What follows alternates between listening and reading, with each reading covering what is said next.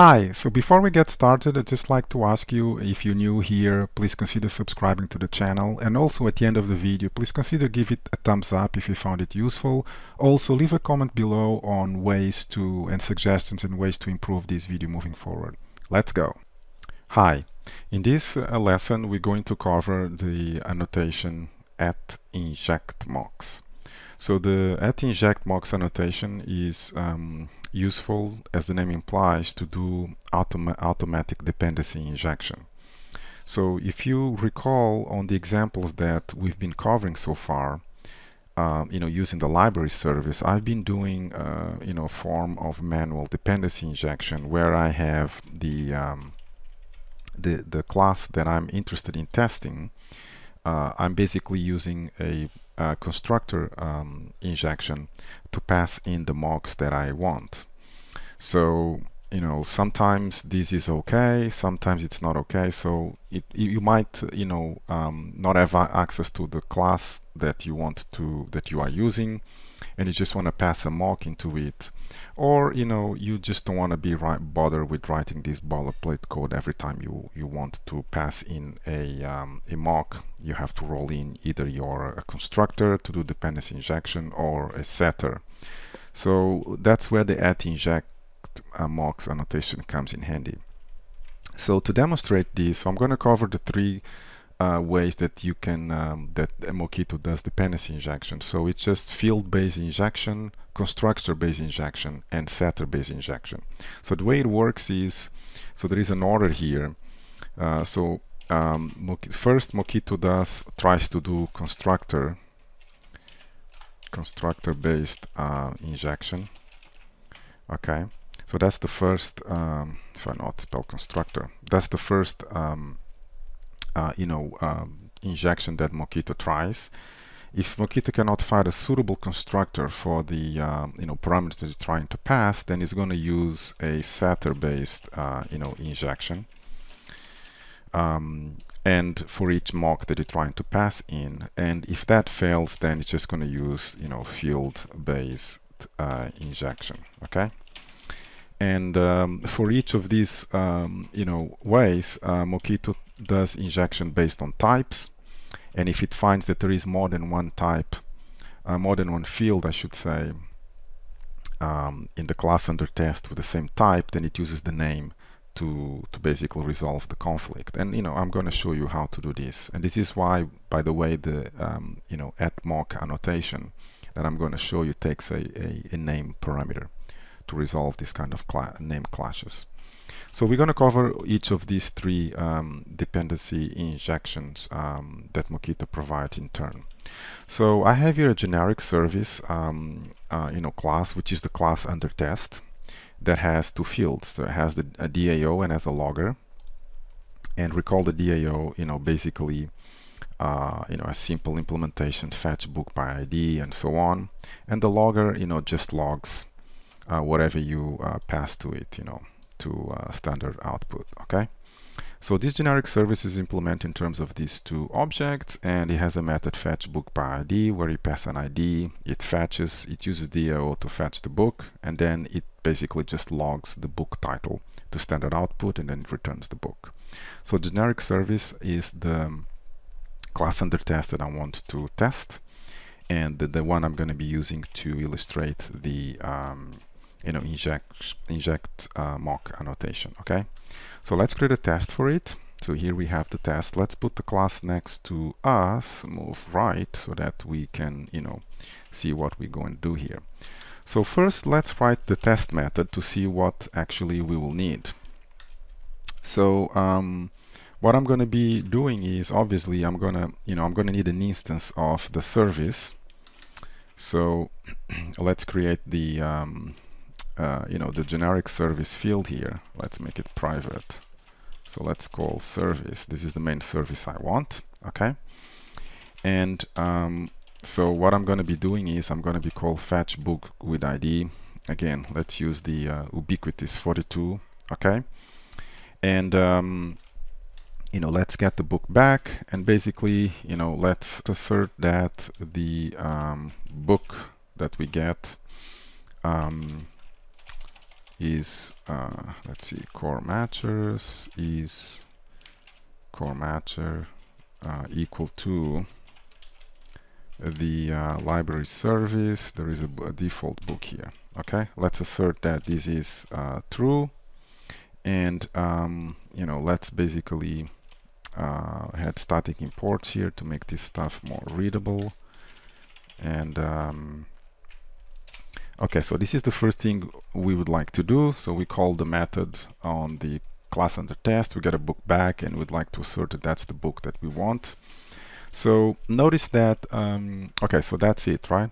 So now obviously the generic service takes a DAO and a logger, and we want to mock those. So let's use the mock annotation, and let's create a private library service DAO, and let's create another mock private, and that's going to be the logger service. Okay, and let's just create it, let's just name it logger.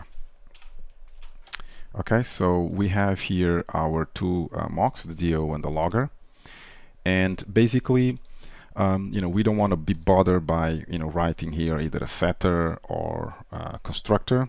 So we just want Mockito to inject, you know, these two mocks into our component under test. So to do that, the only thing you need to do is you just need to write inject mocks. Okay, and also you know, we have to add the initialization of the mocks. So recall that in the previous example we had this implementation, so I don't want to bother implementing it here. So we basically have to initialize our mocks like that. So that's pretty much the only thing we need, right? We need to you know, annotate each of our mocks with the @mock annotation.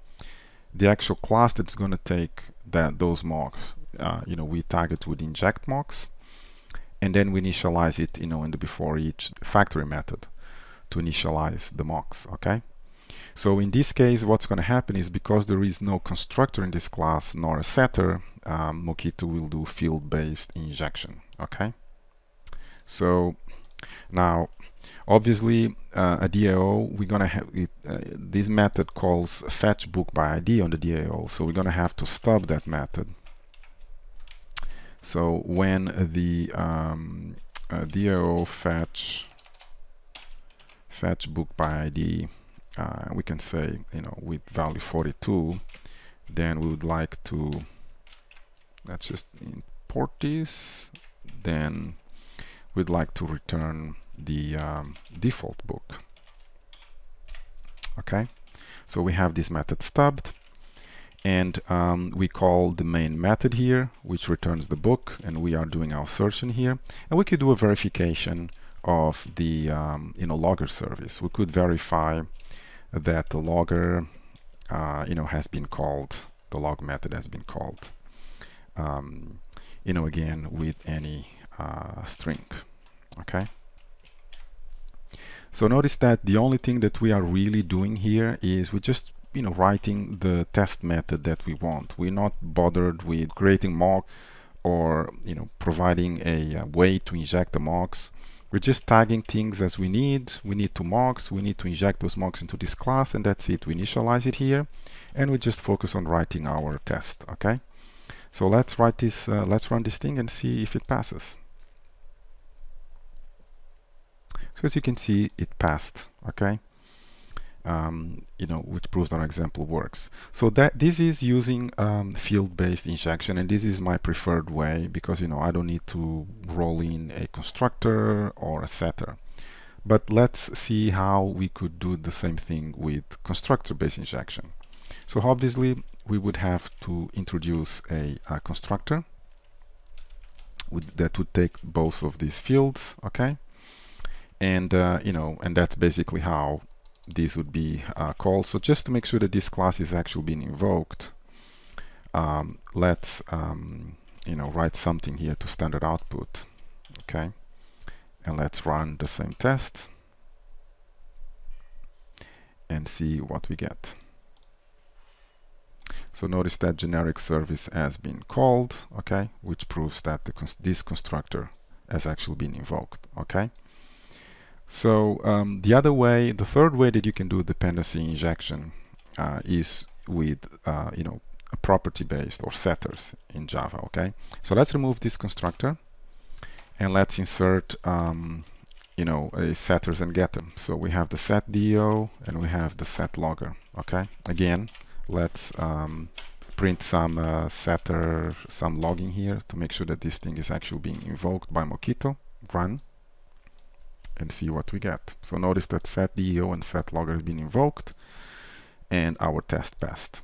So the way the @inject mocks resolves the dependency injection fields is by type.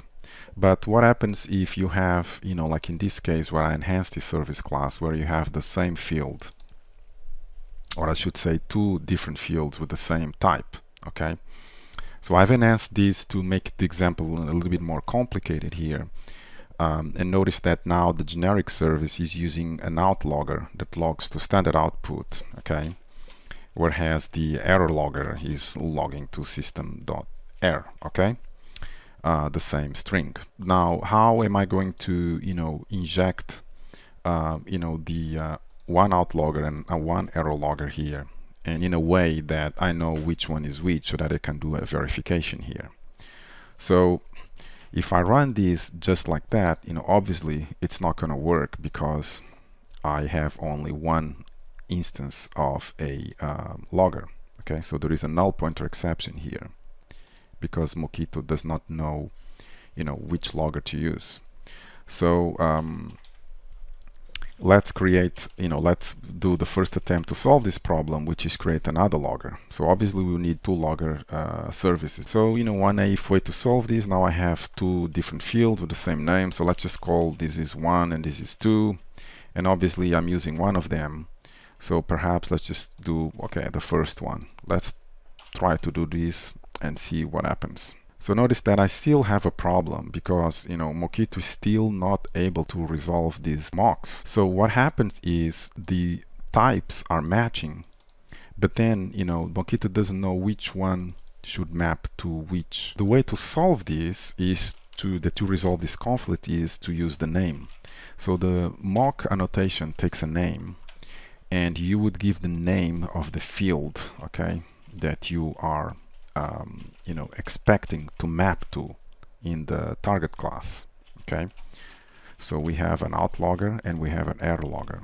Okay, so you can still call it logger 1, logger 2, it doesn't really matter. So then the logger 1 is the one that is going to be mapped to. So the out logger is the one that uses outlog, and we can always verify that the call to the second one log to error. Okay, so let's run this and make sure that it works, and as you can see it passes. Okay, so there are a few limitations on the inject mocks. So inject mocks does not work with inner classes, static inner classes, abstract classes, or interfaces, and the fields that are being injected cannot be final nor static. So if you do have that, be aware that Mockito just silently ignores those fields and don't use them. Okay, so this concludes the lesson on the uses of the @inject mocks annotation. This is Nilton from craftofprogramming.com. Thanks for watching.